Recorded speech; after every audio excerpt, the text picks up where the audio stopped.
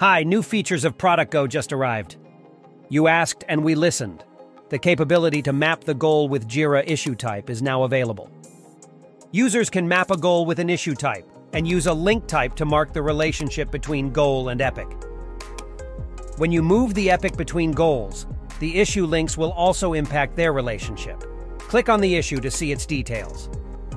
Now, users can also search for the goal directly on Jira. To set up the goal mapping feature, go to your admin setting and click on the Goals option. Turn on this option to use the goal mapping feature. Here, choose the issue type you want to use for the goal. You can add more types in the project setting.